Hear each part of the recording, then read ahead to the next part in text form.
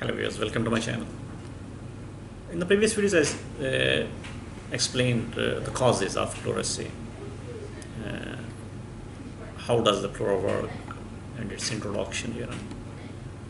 Today's topic is what are the signs and the symptoms of the pleurisy or the pleuritis here. But before starting, I would like to request you to subscribe this channel for more informative videos every day. Now the symptoms of the pleurisy include pain in the chest that is aggravated by the breathing, shortness of breath, and stabbing sensation. And the most common symptom of the pleurisy is pain that is generally aggravated by the inspiration, which means the breathing in, And the lungs themselves do not contain any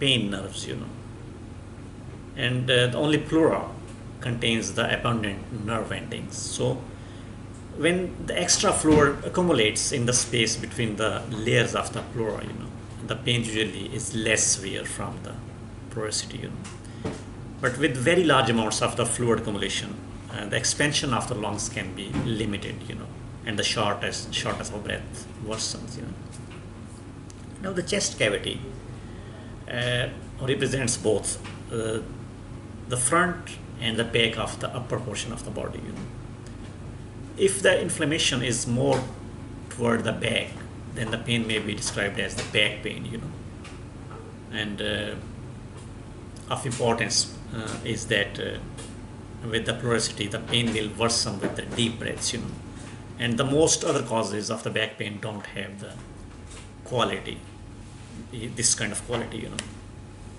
that it worsens with the breathing, And some people with the back pain will worsen with the cough, So, but it can also mix up with the disc disease, the spinal disc disease as well. So differentiation is required here.